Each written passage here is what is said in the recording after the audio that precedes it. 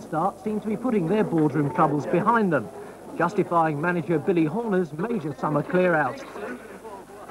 But Cyril Knowles was soon to find out that Darlington's impressive form counted for little in a local derby. Hartlepool were the more tenacious side right from the start, with Mark Taylor's persistence forcing Barber to scramble this shot away. In an aggressive first half, the Quakers too had their chances. Mitch Cook's run and cross found Carl Airy, but his effort bounced off the bar. It was Les Mutri, though, who swung the game Hartlepool's way from Roy Hogan's pass to make it 1-0 after 38 minutes. They could have gone further ahead soon after if Barry Wardrobe had made better use of this chance, but he failed to hit the target. Local pride kept the match temperature positively Mediterranean. When John Hanna tried to dismantle Hogan and earned a booking, Cyril Knowles bravely decided to pull him out of the action himself before the referee did. In the second half, Darlington took control, leaving Poole to appreciate the experience and the legs of new keeper Alan Stevenson. Stevenson was always busy, but Poole's spirited resistance made sure that half chances remained just that. The Quakers could complain about the active role played by the woodwork, especially when Steve Tupling's shot had the keeper beaten. But it was Hartlepool's determination that proved the strongest force, leaving Knowles to reflect that a bumper 5,000 crowd might have gone home wondering if an all-too-rare Darlington bubble had burst already. Every time there seems to be a revival, you know, they seem to get the rug pulled from under the feet, and it's kind of happened a wee bit tonight like that, you know, but I don't think they should be too disappointed, you know, because they saw the second half. I mean, we didn't really play as well as we can even the second half, but we got amongst them. And to be honest with you, I came here tonight thinking we were going to murder them, and we didn't get going, to be honest with you. And full credit to Billy and the lads, because I thought they battled well, really, considering. Yes, we've picked up. We've been playing well, quite well, you know, without the luck, really. And tonight, I thought Lady Luck smiled on us a little bit at times in the second half. So things are turning around a little bit. People always say that the one thing Hartlepool needs more than anything else is money, but really results must make a tremendous difference to the morale at the club. Results are the biggest thing at the moment. I mean, money comes second. But if we keep going as we are, we're working very hard, you see. The lads, there's a good spirit there, and that's a good start for us. In the firing line, but now it's his turn to go on to the attack as he searches for the business to help keep Hartlepool solvent. Alan Stevenson, Hartlepool United. Hello, Alan. Sit down, please. Thank you. Well, I've come round, really, to try and interest you in the schemes we've got organised for Hartlepool United Football Club. Well, Stevenson arrived at Hartlepool on loan from Rotherham with 750 first-team games behind him, the bulk of them with Burnley. Now, as the league's only player commercial manager, he has to go into his new hometown, attracting match sponsors, selling both space in the programme and advertising round the ground. Fine, yes, you can have it behind the goal. Stevenson will soon be moving out of his present office. He agrees with the club's new directors that it's an unnecessary expense.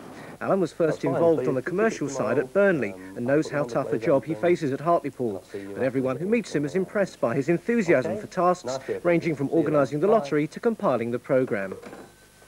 It's quite hectic at the moment, but I wouldn't want it any other way. If a commercial manager sat about doing nothing all day, we've got a problem somewhere along the line. But you can devote enough time to each job, can you? Yes. At the moment, I don't seem to be able to devote enough time to any of them, but there are things that definitely need more time than others. With training for the matches, as I say, I'm getting on. I don't need to train every day. And being a goalkeeper, you don't need to do a lot of running like the rest of the lads do. So I can spend more time in the office. And it's a priority job now that we do try and generate some funds for the club. Which job comes first in your own mind? I am still a professional footballer. But Alan was the first player to arrive at the ground for yesterday's game against Torquay. Before he could start thinking about 3 vital points, he had a prize raffle to organise for half-time, and there were the match programmes to distribute to his young team of sellers. Right, can you sort your stuff out? Can you count those? Okay, there's your... How much does your pre-match routine these days vary from during most of your career? Well, it varies quite considerably now to what I used to do. Before it was just an easy morning and a relaxing lunch and then just a gentle jog down to the ground. But now the day starts around about 12-ish. Try and get everything organised on the ground so I can set a deadline for 2 o'clock. And you can honestly say that when you get out there on the pitch, the commercial side is completely out of your mind? I would say so, yes. I need 100% concentration for goalkeeping, and once that starts slipping, it creates problems. Few problems for Poole yesterday, especially when Graham Headley's corner was headed on by Barry Wardrobe and leading scorer Kevin Dixon was on hand to put Hartlepool ahead after 8 minutes. 3 points against Torquay would give Poole the luxury of forgetting re-election. And a minute later, Brian Honour was bundled over in the box and Poole had a penalty. As Graham Headley slammed the ball home, his goalkeeper was probably thinking how success on the pitch will help his commercial aims. My main priority is to get the club solvent, to generate enough funds, whereas we can step forward instead of just hanging from crisis to crisis. Generate enough money to buy players and just get the club on a sound financial footing.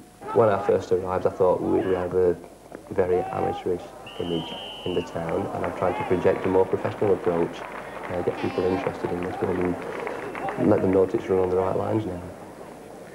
Torquay seldom troubled Poole once the home side had gone 3 up, but Stevenson's afternoon was spoiled by Torquay's late consolation goal blasted in by Andy O'Dell.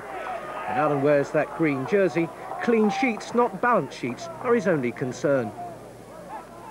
The 90 minutes on a Saturday afternoon are my relaxation period, because basically I enjoy playing football, and this is my priority at the moment, on a Saturday that is.